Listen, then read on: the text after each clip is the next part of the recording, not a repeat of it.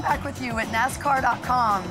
The advent of electronic fuel injection, or EFI, is a brave new world for NASCAR, giving teams an exciting way to assess their on-track performance like never before. Before EFI was introduced, teams used carbureted engines. The EFI introduced additional sensors and computing capability to allow cylinder-to-cylinder tuning and to tune for various things automatically. When NASCAR decided to integrate electronic fuel injection into the Sprint Cup cars, we partnered with McLaren, who developed our ECU. The ECU allowed the engine builders to get more performance out of their engines and also increase fuel efficiency. The ECUs also provide data for the at-track tuners to help them optimize the engine on a race weekend.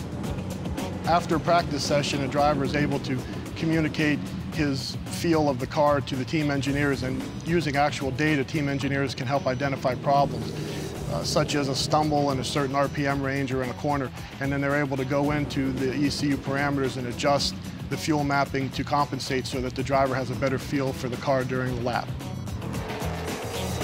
How much a driver's on the gas, how they time their shifts, and how the engine and transmission are set up can all affect how the car performs. Data interpretation lets the teams know where they can get better. The lessons learned lead to innovations and setups that apply directly to performance gains on the track. The ECU, or Engine Control Unit, was designed by McLaren. They're the official partner of NASCAR on this project, and all competitors must use the same component. The ECU allows the competitor over 1,000 channels to tune on, and also allows close to 200 to be logged and monitored.